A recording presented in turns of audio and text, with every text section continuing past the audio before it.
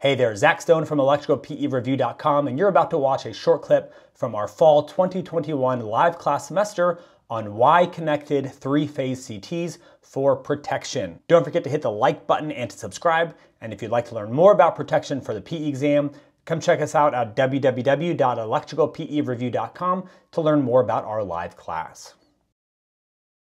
Let's look at Y connected three-phase current transformers, and we'll look at delta three-phase connected. Then we'll look at a Y delta transformer that's protected with differential protection.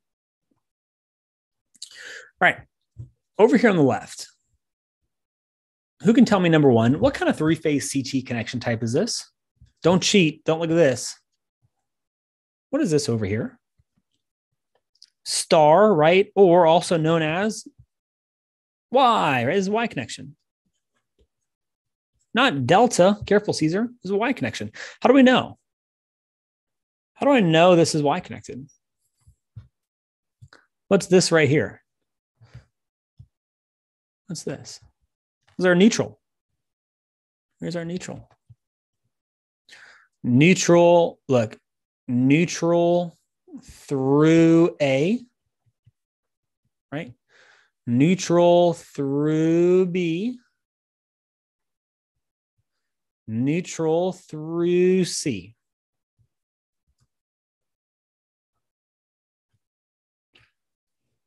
There's a neutral.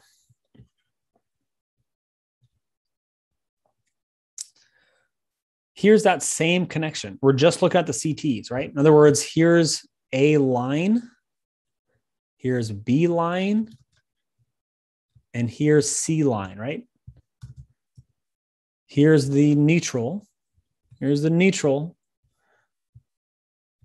Here's A, here's B, here's C. Are there any leading or lagging phase shifts in the current entering the relay? In other words, here's the A line current. Here's my plus minus voltage, right? Plus minus.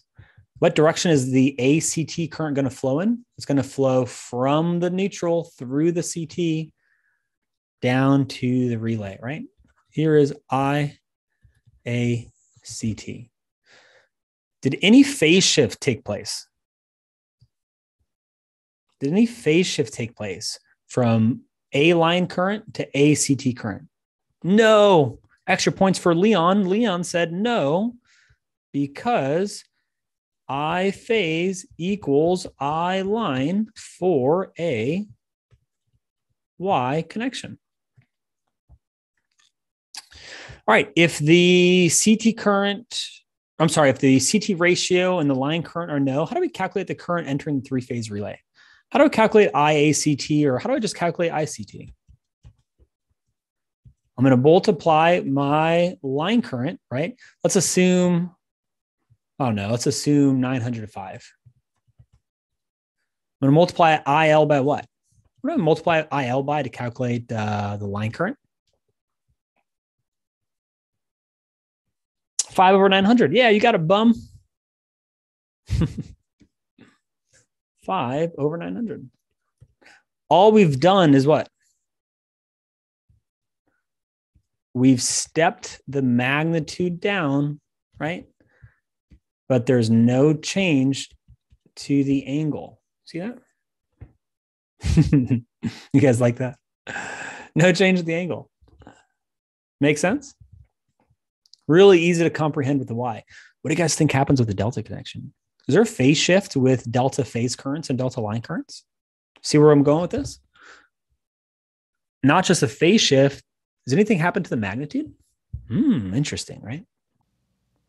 Hey, that's it for this short video. We hope you enjoyed. If you'd like to learn more, or if you're interested in joining our live class for the Power PE exam, please visit us at www.electricalpereview.com. We'll see you soon.